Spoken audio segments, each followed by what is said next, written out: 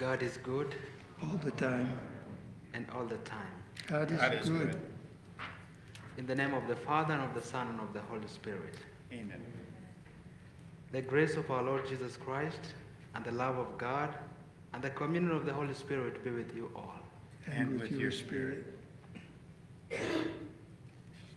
Today the Lord invites us, come back to me, return. So it's an invitation and a reminder that we are on a journey towards our ultimate destiny, which is heaven. And we'll also be reminded further by the imposition of the ashes on our foreheads that we are on a journey. So we ask God's grace as we begin this season of Lent. A reading from the book of the prophet Joel. Even now, says the Lord, return you to me with your whole heart, with fasting and weeping and mourning. Rend your hearts, not your garments, and return to the Lord your God. For gracious and merciful is he, slow to anger, rich in kindness, and relenting in punishment. Perhaps he will again relent and leave behind him a blessing, offering and libations for the Lord your God.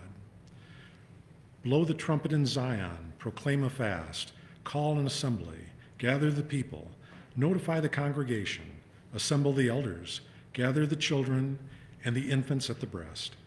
Let the bridegroom quit his room and the bride her chamber. Between the porch and the altar, let the priests, the ministers of the Lord, weep and say, spare, O Lord, your people, and make not your heritage a reproach, with the nations ruling over them. Why should they say among the peoples, where is their God? Then the Lord was stirred to concern for his land and took pity on his people. The word of the Lord. Thanks be to God. Be merciful, O Lord, for we have sinned. Be merciful, O Lord, for we have sinned. Have mercy on me, O God, in your goodness. In the greatness of your compassion, wipe out my offense. Thoroughly wash me from my guilt, and of my sin cleanse me. Be merciful, O Lord, for we have sinned. For I acknowledge my offenses, and my sin is before me always. Against you only have I sinned, and done what is evil in your sight. Be merciful, O Lord, for we have sinned. A clean heart create for me, O God, and a steadfast spirit renew in me. Cast me not out from your presence, and your Holy Spirit take not from me. Be merciful, O Lord, for we have sinned. Give me back the joy of your salvation, and a willing spirit sustain in me. O Lord, open my lips, and my mouth shall proclaim your praise. Be merciful, O Lord, for we have sinned. A reading from the second letter of St. Paul to the Corinthians. Brothers and sisters, we are ambassadors for Christ, as if God were appealing through us. We implore you on behalf of Christ to be reconciled to God. For our sake, he made him to be sin who did not know sin, so that we might become the righteousness of God in him. Working together then, we appeal to you not to receive the grace of God in vain, for he says, in an acceptable time I heard you, and on the day of salvation I helped you. Behold, now is a very acceptable time. Behold, now is the day of salvation. The word of the Lord. Thanks be to God.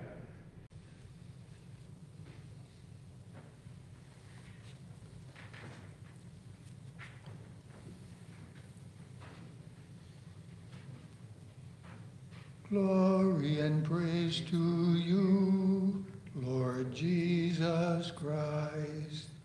Glory and praise to you, Lord Jesus Christ. If today you hear his voice, harden not your hearts.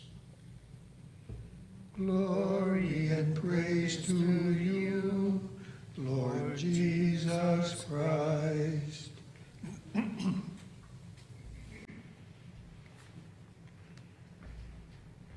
The Lord be with you. And with your spirit. A reading from the Holy Gospel according to Matthew. Glory to you, O Lord.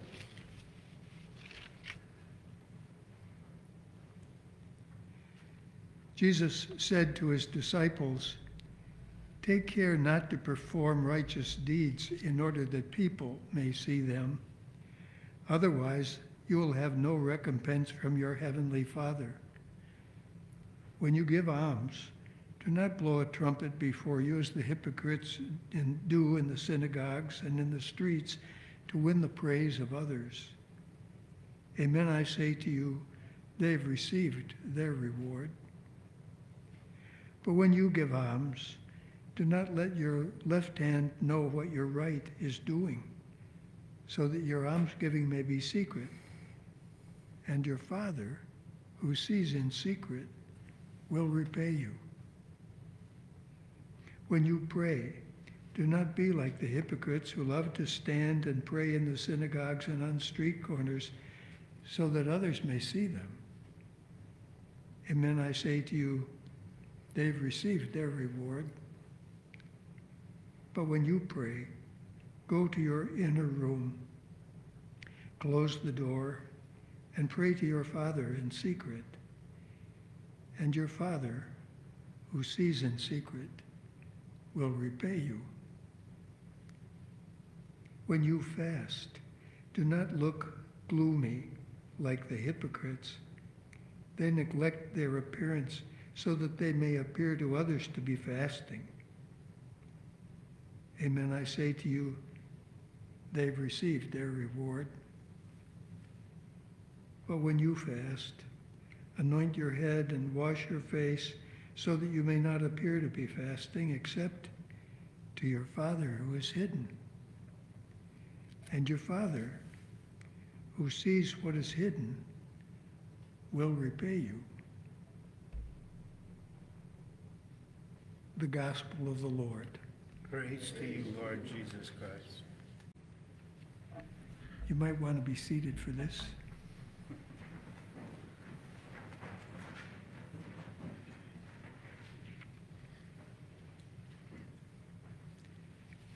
I have been reading this gospel annually for quite a long time. And this year is the first time it ever dawned on me that there is this balance between doing things so that other people may see you and doing things so that God may see you. Mm-hmm. What you think of me has some value, and I should try to give a good example. But these things that are traditional practices of devotion, prayer and fasting and giving to those who are in need, those things I should not be doing so that you may see them. I should do them because they're right to do. I should pray because I should pray. And I shouldn't pray so that you can see me pray and think how wonderful I am, wonderful as I may be. But the same goes for almsgiving. I should take care of people, but I should not do it so that you can see me do it.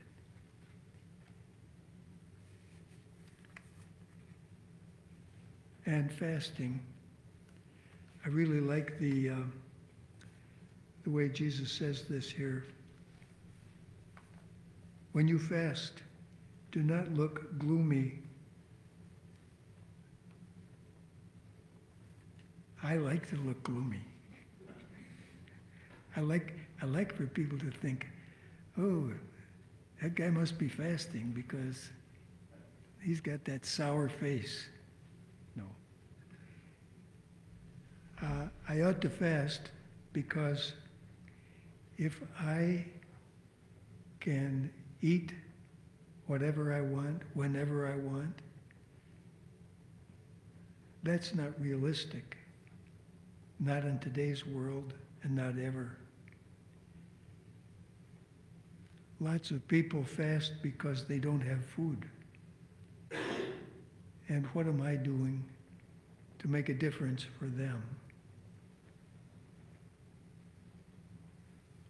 I don't give alms. I don't take care of people financially because, or so that you and others may think I'm really, really good. I do it because it's right to do. And whatever reward I have coming will come from God. This Lenten time is about doing things before God.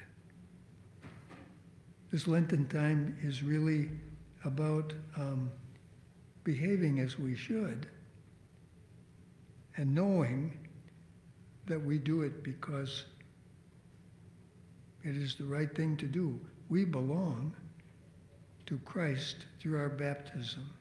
We are baptized into him. He gave us a share in his life, and we live that life by doing things like prayer and fasting and almsgiving.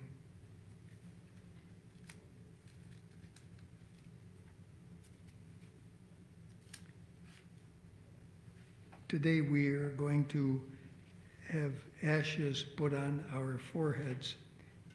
I didn't take a look, but I suppose the ones I got this morning are gone from taking off a sweater, putting on a sweater. I'll get them again. And they will stand for all of us here as a sign that we all belong. We all have one Father. We all have one Savior. And this time of Lent is given to us to reorient our attention to God.